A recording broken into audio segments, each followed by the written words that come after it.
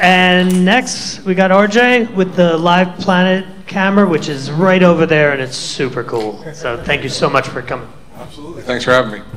Again, my name is RJ Wafer. I'm with LivePlanet. I'm going to take a second and just plug in here.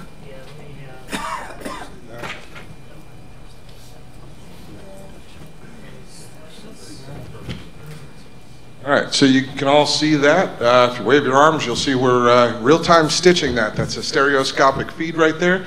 Got your over-under equirectangular. That word took me a long time to master. So, LivePlanet. We've been working on this project for about 3 years. We finally came out of beta in January, at the end of January. What we've created is an end-to-end system for the live streaming and capture of stereoscopic VR. Right? It's traditionally been incredibly hard to do. There's a lot of duct tape and bubble gum involved in putting this stuff out, and we've created an end-to-end system that allows you to, within 10 minutes, open the box, turn it on, plug it in, and start streaming all over the world. Right? So we have 16 lenses in a cylindrical array. We stitch them all together like a beach ball in real time, and we're able to bring that up into our cloud through an Ethernet or just record it right onto a single SD card. It puts out an MP4 file that looks just like that.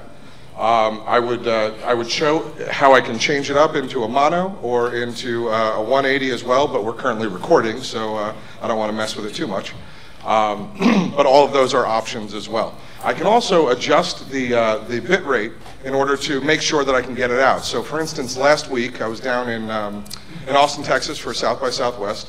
We used the router at the local record shop that was putting on an outdoor concert for 3 days.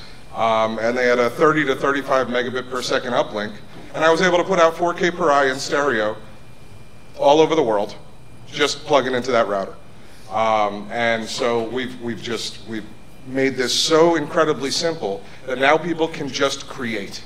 We want everybody to get out of the way. You don't have to learn how to build your camera. You don't have to figure out what CDN to use. You don't have to figure out how to get things from A to B. This system, you turn it on, and you can watch it back in a headset. We can play it back on Gear, on Go, on Daydream. Pretty soon we'll have Rift and Vive and PlayStation 4 and the Quest and everything else too.